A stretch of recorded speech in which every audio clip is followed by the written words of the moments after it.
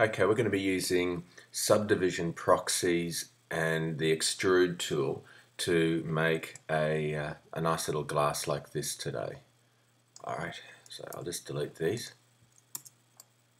Alright, and we can just start. Now just make sure that you're up in polygons up here, and I'm just going to make a nice little base like so. Alright, nothing very exciting for now. Now what I might do just for now is go to proxy, subdivision proxy, and just click on the box up here. So I'm just going to make a subdivision proxy, and I'm just going to make this level 3. Okay, do not make it 4. That's very important.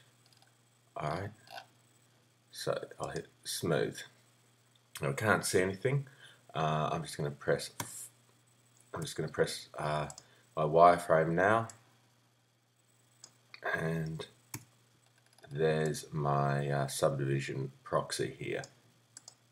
Alright, so I might just scale this down a little bit more. Alright, now what I want to do is I'm just going to press the right mouse button and click on face. Alright, so I'm no longer selecting by object, I'm just selecting by the face, and I'm just going to click on the little blue square here. Now I've got my face selected. Right, now I'll go up, edit mesh, and extrude. Alright, and what I'm just going to do is to press up. Alright, so you can see when I'm extruding just how it's changing. Okay, that's good. Now I'm just going to go over, scale it in a bit, like so. Alright, I'll just bring that down a bit too. Alright, now next thing I'm going to do, the shortcut for extrude is this one just here. See if that comes up. Yep, there's my extrude. So I just keep pressing this button and I should be okay. Alright, now I've extruded it. What I'm going to do before I move anything, I'm just going to use my scale tool, and I'm just going to scale just from the middle in like so. Okay. Now going to scale again and just push up. Alright, like so. Don't quite worry about it, it'll all make its way around. And let's just extrude again. Okay, so I move up, and then I'm going to R to scale and just bring it out like so. And just go through the processes again of extruding. Something's gone quite weird there. I don't know why it's done that. Alright, now I can just keep going. So really that's gone quite unusual. Alright, something's weird there, so what I might do, I might just select my object, delete it, and I'll just make another one, proxy, subdivision proxy. Alright, you can do that at any time, like so. Now, you'll notice my I've got just transparency that I don't really like. What I might do is just go up to shading and use default material. Alright, turn it off and back to normal now.